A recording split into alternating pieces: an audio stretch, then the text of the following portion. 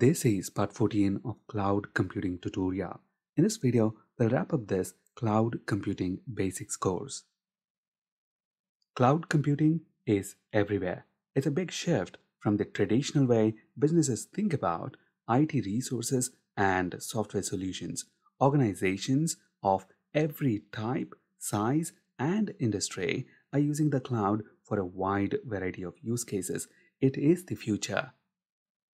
Whether you are a software engineer, quality engineer, business analyst, software architect, IT manager, or a CTO, that is Chief Technology Officer, it has got something to offer to everyone. If you don't upgrade yourself and learn cloud computing, sooner or later you are out of the game.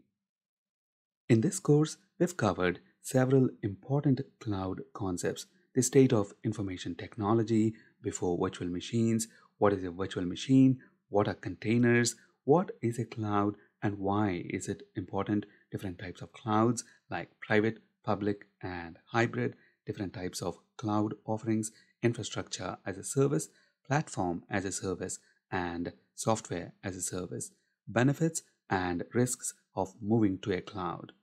Cloud computing offers several benefits, and we discussed them in detail in our previous videos in this series. Just like everything else, along with the benefits, cloud computing also has risks. We must know and consider these risks before moving to a cloud. Again, we discussed the risks of cloud computing in detail in our previous videos in this series. Data security is one of the very important risks you must consider.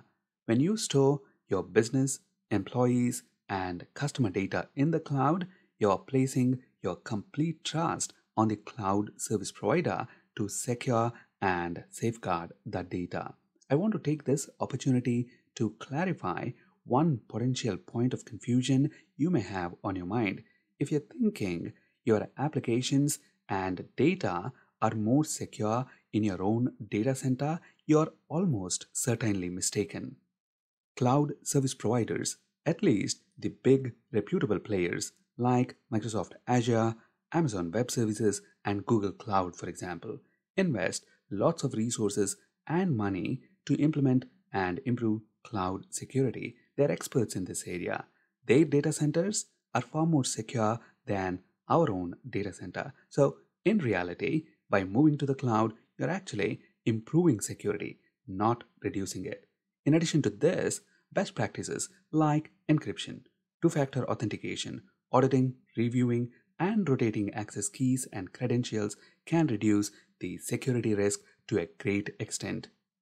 Like everything else, cloud computing has benefits and risks. We are far enough into the cloud revolution, it has matured so much that these risks have been dealt with in many ways. Cloud is here to stay, and it has fundamentally changed the way businesses think about IT resources and software solutions. So, this is a wrap of this course. I hope you have enjoyed it as much as I did creating it. You can find all these course videos, slides, and text articles in sequence on our website pragimtech.com at this URL. Your feedback means a lot and is really important. If you have a couple of minutes, please provide your rating and valuable feedback on the reviews tab. Our next course is going to be Azure Tutorial for Beginners. Azure is the cloud computing service from Microsoft. In this course, we'll discuss everything you need to know to build, deploy, and scale applications using Microsoft Azure. If you have a specific concept or topic in mind that you want me to cover as part of this course, please leave it as a comment on this video and I will surely cover it. This is Venkat. Thank you for watching.